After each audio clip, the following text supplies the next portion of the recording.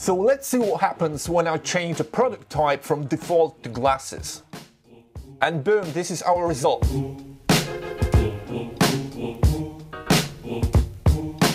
Hello and welcome everyone. In this video tutorial we are going to photograph some eyewear. The thing about an eyewear is that of course it contains glass in the eye holes. Therefore it can be a challenge for a photographer, especially when we want to remove the background and we want to retain the transparency of the glass inside the eye holes. And if we wanted to do it like in the traditional way, then probably we would have to spend some time on the post-production and edit it out with the mask clipping. We would have to select the eye holes and reduce the opacity to retain the transparency of the glass.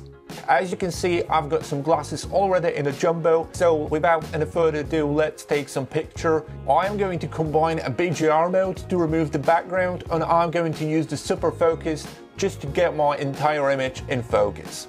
So the first thing, I'm going to enable the BGR mode, and I am not changing anything here. The second step is I'm going to use the super focus, so I'm going to indicate my point A and point B. Okay, and now let's take a picture and see what happens.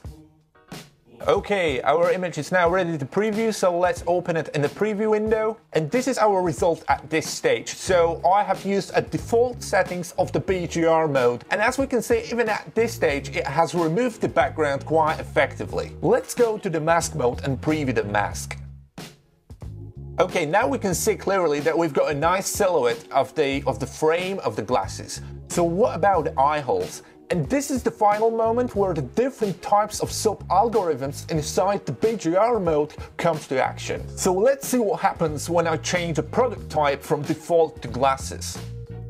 And boom, this is our result. Straight away you can see that we have restored the transparency in eye holes. So there is definitely a significant improvement in terms of how much time we spent on the post-production. And at this stage, I can still apply some changes to my mask. So for example, I can have control over the opacity of the glass inside the eye holes. And with the density slider, I can still change the sensitivity of my BGR mode. And with the third slider, I can smooth out the edges of my mask. Okay, let's go back to the image mode and let's put some color behind. And now you can see we've got our image ready for publishing just in seconds. So as you can see, the process was quite faultless. The big advantage is that we have a PNG with a transparent background, so we can use an image, whether it's a graphic design banner for the website or whether it's a printed catalog or a flyer, we can use an image for any further marketing purpose. I hope you found this video useful. For more information you can visit our website MODE360 EU. Please visit our YouTube channel for more video tutorials. You can like us on Facebook and follow us on Instagram. Thank you.